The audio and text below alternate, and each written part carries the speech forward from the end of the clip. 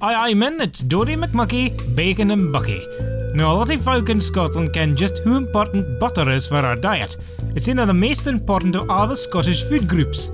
And one of the best ways you can get butter into your moo is with a traditional northeast butterie. There's 2 ways you can make them. Easy way is to get some croissants and row them over with some agricultural machinery. Now some folk dinna like them this way. So here's an old-fashioned recipe. Here's what you'll be needing.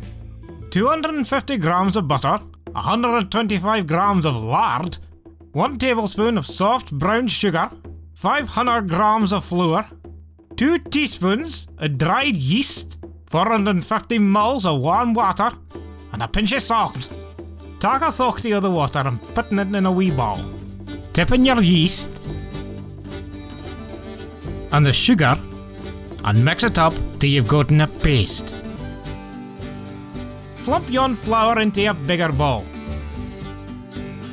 Once your yeast is turned into an eldritch abomination, tip it into the flour and mix it up in. Now grab your enchanted spurtle and sploosh in your water over the flour. Get to mixing until it comes together into a hideous sticky mess. Brander it over yarn and put it somewhere in for a bitty and let the yeast do its bibbly magic. Get yourself a food mixer and plop the butter and the lard into a bowl and cream them all together into one great big artery clogger. Once it's mixed, divide it into 3 bitties.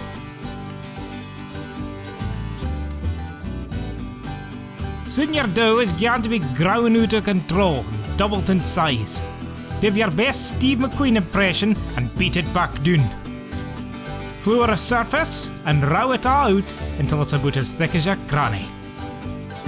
Take a thoughty of the heart attack gloop and spread it over 2/3 of the dough. Now fold yon last third over and take the other third and fold yon back over the top of that. You'll have a big fatty Swiss roll kind of a thing. Now row it all back out to another rectangle and wait for about half an hour, just enough time to catch up in River City. Now using either remaining bits of your lard goop, rewind and div it all on again. Oh, you can watch that handsome Doogie Vipon speaking about farmers or something for you wait. Now braid your goop, fold it over one last time and wait again. This is talking ages. There'll be bloody dinner by the time I've got this for my breakfast. And after all that, cut it all up into about 16 pieces and arrange them on baking trays. Let them rise for another 45 minutes while you think about how much quicker it'd be if you would just buy these for your shop. Oh, and preheat your oven to 200 degrees Celsius. Now you've had your final rise, scalp them in the cooker and back them away for 15 minutes. And there you go. Delicious buttery butteries, each containing more than half of your recommended daily intake of fat.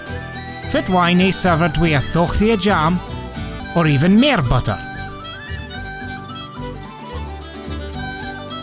And some cream. And a gastric band. Bye for now.